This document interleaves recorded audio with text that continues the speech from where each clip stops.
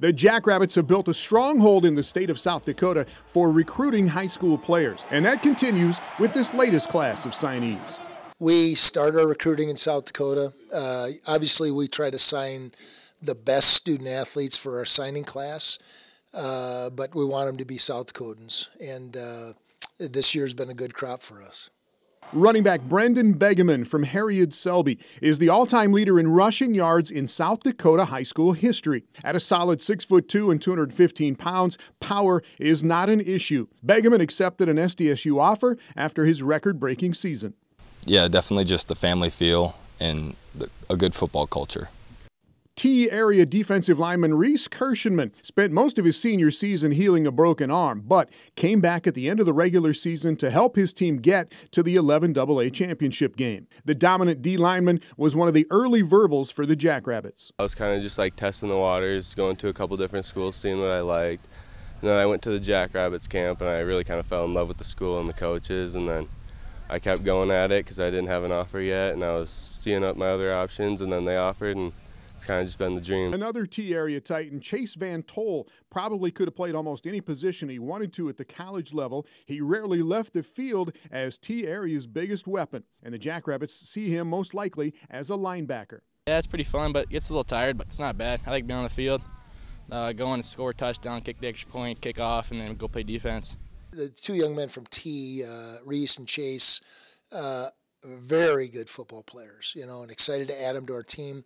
It doesn't matter what school you're talking about. Seldom do you have two guys in the same list from the same team.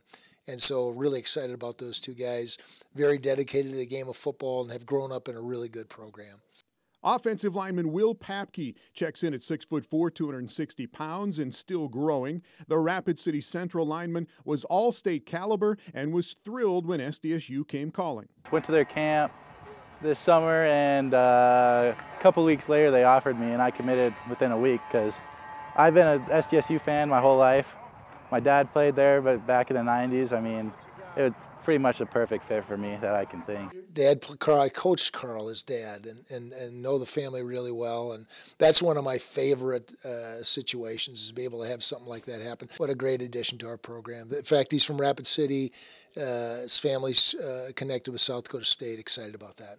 SDSU has a tradition of place kickers from South Dakota. Jackson Isakson from Aberdeen Roncalli could be the next in line. He was an all-state special teams player for the Cavaliers. Obviously, Adam Vinatieri, he went there. And then just throughout the years, they've had really good kickers, and I just felt like they've done a really good job of producing them. And so, yeah, that played a part in it for sure. Our kicker, Jackson Isakson, I've gotten to know him really well the last couple of years. A very serious young man, starting quarterback, potentially a guy just like Hunter Dustman to be able to do both, but excited to add him. And Sioux Falls Jefferson wide receiver Griffin Wilde saw the most concentrated coverage of anyone in South Dakota last season and still put up some eye-popping highlights. His quickness and ability has earned the admiration of his coach, former Jackrabbit Vince Benedetto. He gets in and out of cuts so fast. I think the thing that separates Griffin and what's going to make him a really good college receiver is when he breaks down to cut, he gets back to full speed faster than anyone I've ever seen. And I think the SDSU coaches will tell you the same thing about him. After I made my decision, it was such a big relief. SDSU is where I want to be. It felt like home, so I really do feel I made the right decision. Griffin Wilde speaks for himself. I mean, what a great career he's had in multiple sports, but specifically in football, and for what he and Vince Benedetto did for their program. Win a state championship early like that is phenomenal, and Griffin will be a difference maker for sure for us.